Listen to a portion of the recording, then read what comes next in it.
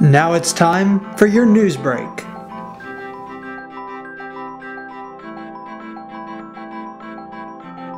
Good afternoon, everyone. I'm Derek Brisendine with the Daily Star Journal's Newsbreak. The University of Central Missouri Jennies basketball team tried to live up to the MIAA number 1 seed in the quarterfinals of the MIAA tournament against Lindenwood on Thursday. Morgan Fleming lays one up and in here.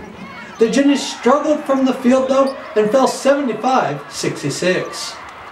To high school action the same night in Pleasant Hill for a Class 4 District 12 semi between the Warrensburg boys and Grandview. Luke Laneware with an open three here.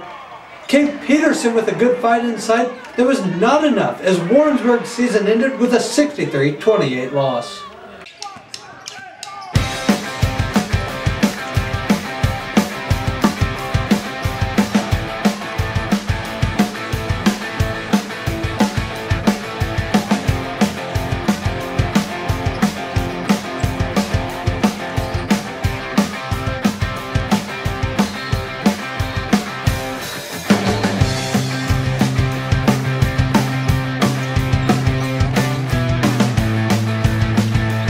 Leighton basketball's Caleb Kramer is the Tony's Market February 19th through 24th Male Athlete of the Week for scoring 15 points in his final high school career game.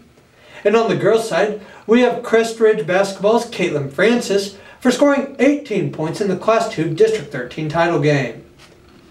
Looking ahead to the nominees for February 26th through March 3rd, on the guys' side, we have Warrensburg basketball's Dalton Nappy for his performance against Harrisonville, and his opponent and his teammate, Kate Peterson, for his performance against Harrisonville. On the girls' side, we have Leighton basketball's Dee Schmidley for her performance in the Class 1 sectional round, and her opponent, Crest Ridge basketball's Leah Shanks, for scoring 14 points in the Class 2 sectional round.